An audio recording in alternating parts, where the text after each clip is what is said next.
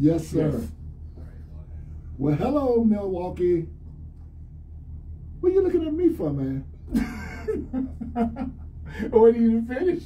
No, I started. You started? I have started the show. Okay. And what's the name of our show? Focus 2020. Are you sure? I believe it is. Are you here? I'm somewhat here. Well, if you here, won't you introduce our listeners who you are today? Amen. I'm Pastor Charles Emery. And I'm Pastor Walter Owens. And we welcome you again, our broadcast Focus 2020 right here at Joy 1340 AM and 98.7. Again, I'm Pastor Walter Owens, and we are going to have a blessed day today. Amen. I am looking forward to it because Mr. Fumbles is with me. Man, you go scratching your head. You know what? I just want to come in here one day. We were doing good. You was minding your own business, but I was. You started it? No, Sean started it. Oh, Sean, yeah. Because he said he wanted to watch you do the James Brown. Yeah, it was Sean.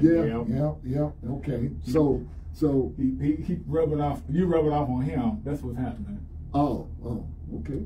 Somebody got to do it. Let's get going today, man. Amen. You know, it's a blessing to be back with you all, and we just want to welcome all our Facebook family and those who are tuning in with us again right here at Joy 1340 AM and 98.7 FM.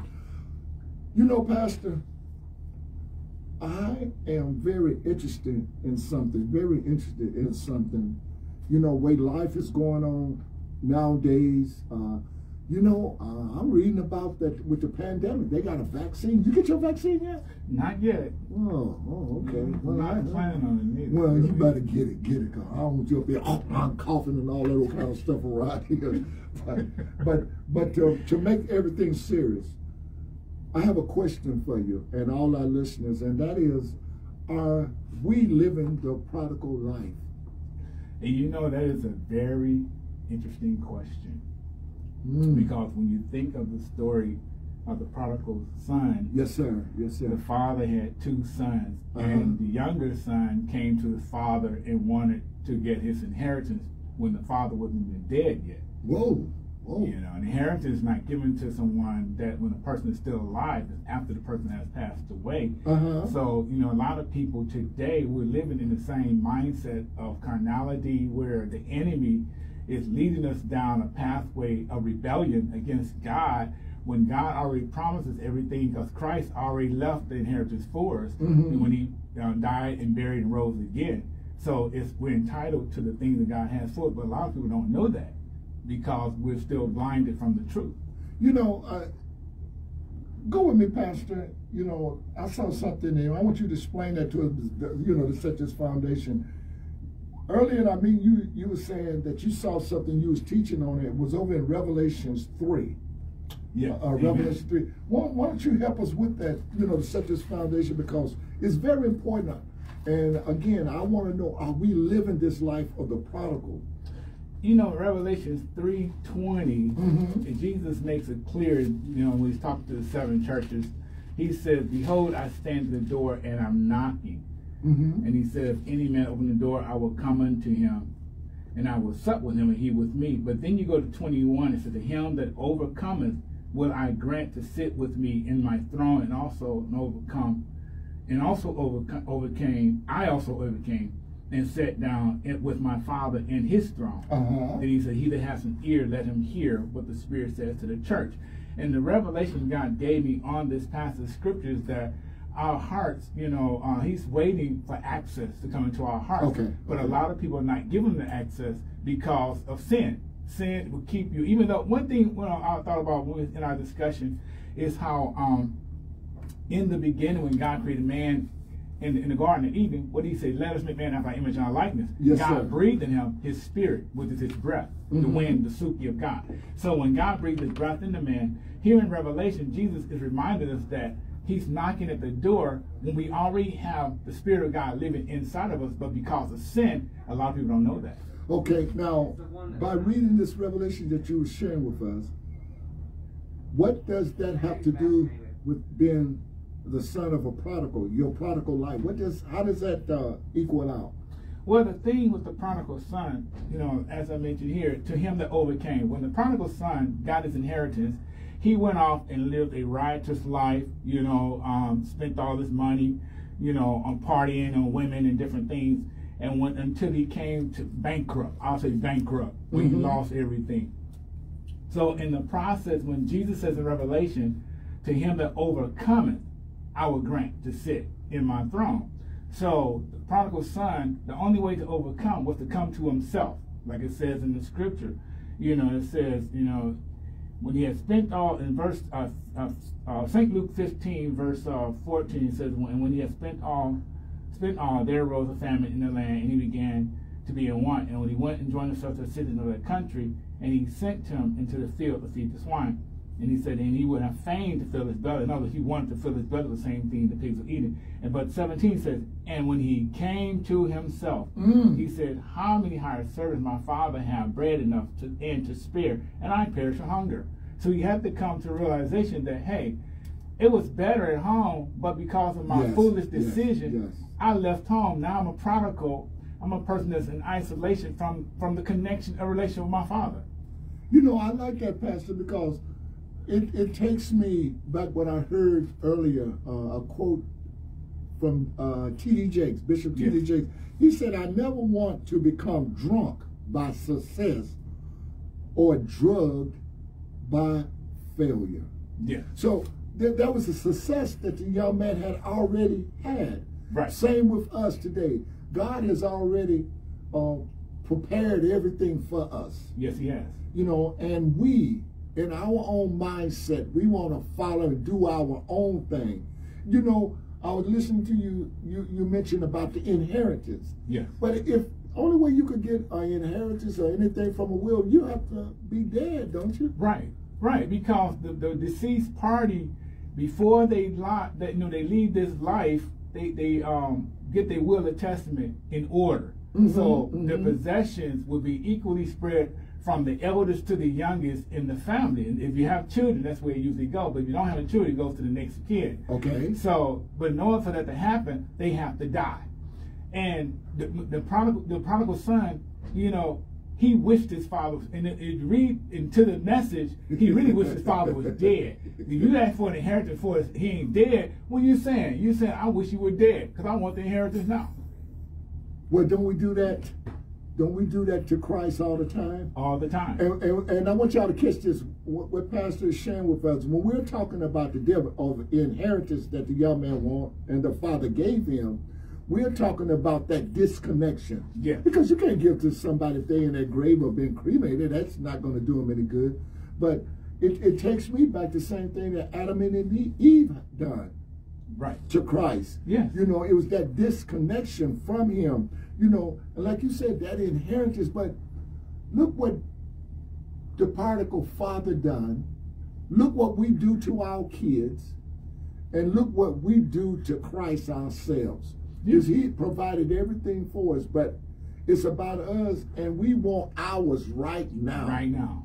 And that's sad because, when you shared that with me, and I know you said that the son wished that his father was dead. Yes, because here in the commentary that we had read earlier, it says, we will begin unfolding the meaning of this parable in verse 12, in which the younger son asks his father for his share of his estate, which would have been half of what the older brother would receive. In other words, a third for the younger and 2/3 for the older. And then there's a reference scripture in Deuteronomy chapter 21, verse 17. It said, though it was perfectly within the rights to ask, it was not a loving thing to do, as it implied that he wished the father dead. Instead of rebuking his son, the father patiently grant him his request. This is the picture of God letting the sinner go on his own way. And it says we all possess this foolish ambition to be independent, which is at the root of a sinner persisting in his sin. Isn't that something? Persisting in your sin. And so the sinful state is also the state of constant discontent. It says, watch out, be on guard against all kinds of greed. And it says, a man's life does not consist of abundance of possessions. So this son learned the hard way that the covetousness leads to a life of dissatisfaction and disappointment. He also learned that the most valuable thing in life are the things you cannot buy or replace. Okay, well, how would you relate that to us? You know, and the way we are today, we do the same thing. We go to God, you know, for things that we know we really don't need at this time in our life. But God being so sovereign and merciful, sometimes he would give you what you don't really want. I mean, what you really don't need, but what you want, he'll let you have it. But also in the end, you're coming back to the Father because I made a mistake. Just like a person gets a position as a CEO of a company. You know you're not qualified for that company, you know, to be in that position, but you want it so bad. And you keep on praying and believing God. And then God says, okay, you know what? I'm going to give it to them. I'm going to let them see how much they can't do this job without me, because I have to be the first priority in their life. But I'm not the first priority in your life, then I'm going to let you go down your own pathway, and then you're going to come right back to me in repentance saying, God, I made a mistake. That's good, Pastor. I like what you just said there, because a lot of times God will set the foundation for us. Yes. And he will give us. And that's one thing I like in the scripture, God said, I will provide all your need. Yes. He didn't say nothing about your wants. No. And that's why we see where the disconnection of spiritual death came in with the Son and his Father, and what we do to Christ is that whatever we ask God, he will give us what we need. He knows what you need. Yes, he does. But we are so caught up into our own understanding and want to live our own life, where we move him aside. We do. And it's so important, like it says, watch out, be on guard against all kinds of greed. Why? Because the enemy, he knows your desires. He knows what's going to lure you and entrap you into his plan instead of God's plan. Okay. You know, as I was teaching, I started teaching it yesterday concerning the battlefield of the mind. Our mind is a battlefield. And if you don't know how to arm yourself against the enemy when he comes into your battlefield, he's going to destroy you. And he's going to strip you of all your power and your authority and bring you to a captivity.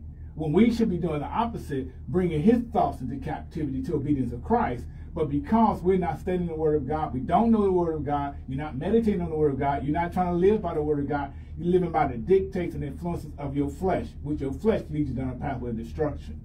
So then, in other words, that's why we're lost. That's why we're lost, the prodigals.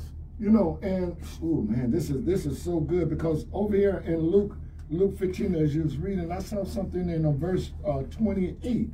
Luke 15 and 28, it says, but he was angry and would not go in. Therefore his father came out and pleaded with him. So he answered and said to his father, lo, these many years I have been serving you. I never transgressed your commandment at any time. Now, what I'm reading here, Pastor, at the top, you were saying that there was two brothers, the young and the oldest. Right. And the oldest one was to gain the first inheritance. It's just like in a royal family. You have the king, firstborn. He'll end up becoming the new king. If his wife will become the princess. Right. And this is what I'm seeing right here, is that God will provide you, your family members, on what he feels you deserve. Absolutely. According to his will. Come on now. According to his will. Because, you know, a lot of times we try to follow our own will and desires, and that's out of the will of God. Because the Bible tells us, submit yourself unto the Lord. You know, if you're not submitting to the Lord, who are you submitting to? Come on now. We're submitting to the enemy. Yes, sir. To his voice, his influences, his guidance, his direction, his teaching. Because the enemy teaches you too. You know, God teaches us through his word. The enemy teaches you through the world. So the more you feed your spirit with whatever positive or negative thing that's come from either from God or from the enemy's negative, God is positive. So whatever I feed myself the most is what's going to have the greatest influence in my life.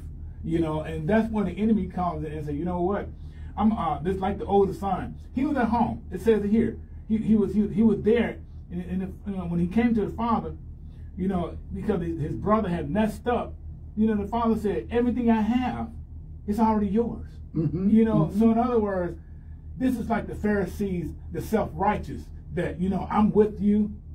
Everything that I want, you don't want to do for me, but you want to do it for him who wasted everything. But the father said, you know what?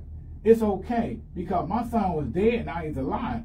But he said, but you are here in the house, say everything I have, you have access to this. You know, and that's the thing. We forget what we already have a lot of times, but we want to covet somebody else, what they have and what they did and what they didn't do is right before God. But all the time, God says, you know what? Everything I have, I already gave it to you. You know, Pastor, that is so good. That is so good. And I want our listeners to catch that. Is because God will provide you, like you said, what he wants you to have. His grace, his mercy is already poured upon you. But we get so jealous of what someone else. And then when we do that, the enemy will move in and distract us from what we already have. Yes, he will. You know, what did the Father say? You know, your brother has left. Right. Your son, your daughter, your sister, they have left. But you still here with me in the kingdom. And everything is already here is yours. But you so busy being jealous, being worried about somebody else's business, that you forget what you already have. And that's what I'm saying to our listeners. Focus on what God has given you and thank him. Thank him for the blessing that he have given you. I cannot be in the same household with you, Pastor, and I run off, and then you get mad when I come back. And you say, well, I was already there. Why are you giving him this? And people do that on the job. Why did they get that promotion? Well, I've been here longer than they have. Right. But it's about the timing. Yes. It's about the timing. You know, everything about our Lord, he does it in timing. And if you just focus on what you have,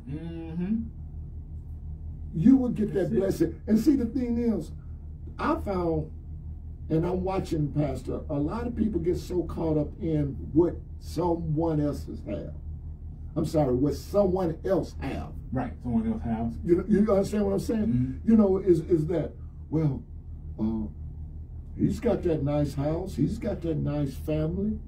What the thing is, it's called sacrifice. What are you willing to sacrifice for Christ? Yes, that's it. You know, I hear a lot of people say, man, I want to be a pastor like you. Okay, you do? Are you willing to make that sacrifice? Are you willing to be persecuted? Are you willing to go through all those things? Right. And when I hear people complaining like the brother was, were you willing to do what your brother done? Right. You know, and that's where Christ, where he comes to us with an open arm. Yes, he does. You know, and I know you all have heard this many times. I found Jesus. I found Jesus. How you gonna find something that ain't never been lost? Come on now. You're right. You know, how you gonna find Jesus? Right. He ain't lost. Right. We do just like what we have read about the prodigal son. We leave him. Then once we get out there and realize, oh, this ain't the way I thought it was. And a lot of reasons we act and behave the way we do is because of religion, because of what we've been taught growing up, the old cliches and those old comments and things that people have taught us. So they say, I found Jesus, right?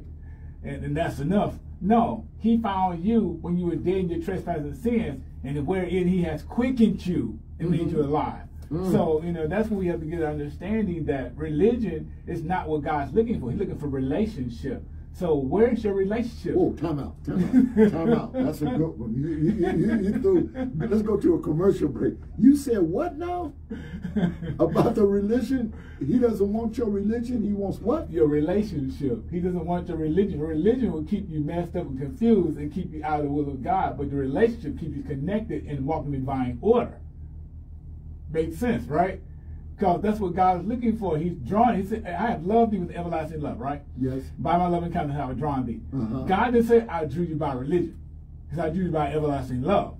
So religion says, you know what? I can do my works. I can do things to get approved of God's credibility upon my life. I can make myself look pompous and pious and look real good before men. What did Jesus say? They have their reward already.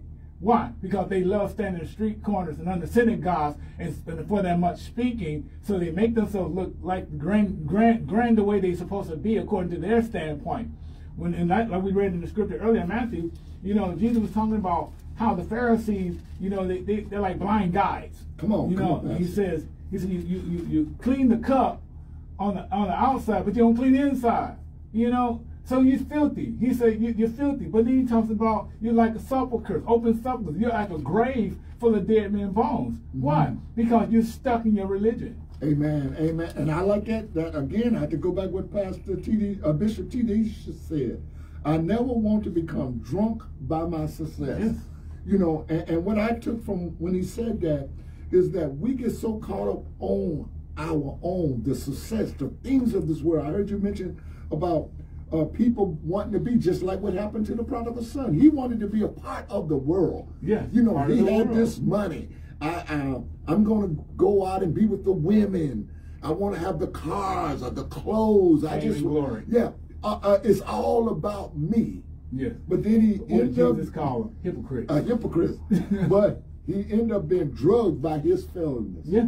Yeah. And when we're talking about drugs, we're not talking about narcotics, how he was drugged in the mud, how the enemy came. Broke him down. Broke him down. That's it. You left everything that your father has given you, has blessed you with, and you even wish that your father was dead to gain an inheritance that you didn't have to work or nothing for. But the love of his father said, hey, go ahead and take it. Right. Go ahead and do what you're going to do, because you're coming back. And that shows the heart of God towards his people today. That's he still good. loves us unconditionally. You know, again, are we willing to, and are we living the prodigal life? You know, because if we realize how much our Lord and Savior love us, our Lord and Savior, that word Savior, he already know what we're going to go through before we even do it. Yes, he does. And one thing that I love about him, and what even in the story here, they said when he came back to his rightful sense, came to himself. Yep. And then what happened? What happened? The father ran to him. You know, and that's another point we have to pick up on, again, because that is really good how you see the embracing of the father's love towards a rebellious child. You know, how the father was willing to, you know, look for the son. He didn't, you know, when the son left, I'm sure that broke his heart. Like, my son just left me. You know, he wanted his inheritance, but he's gone. But I'm still looking for him to come back, because I know he's coming back. How many times God done that towards us?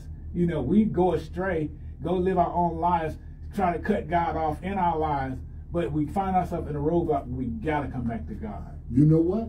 When you say we're going to come back to God, let's finish this next week, Pastor, because this is really good, because this is just a beginning. Yes, it is. This is just a beginning, because what we found in here, there is life, and it's more abundant. Before we get out of here, Pastor, as I always do, I want you to give us a encouraging word, and I will close out with the scripture. Let's do this right quick. All right.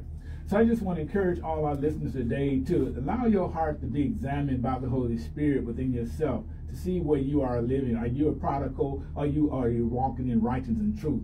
And allow the Spirit of God to bring you to an understanding of who you are and how the Father loves you unconditionally, keeps looking for you to return when you go astray. Yes, Father, and my prayers is that we all come to our rightful senses in our mind, our right sense. Father, when we leave you, guide us back to you. We need you more than ever. Father, thank you for your open arms and guiding us and directing us. In your Son, Jesus Christ. Amen. Amen.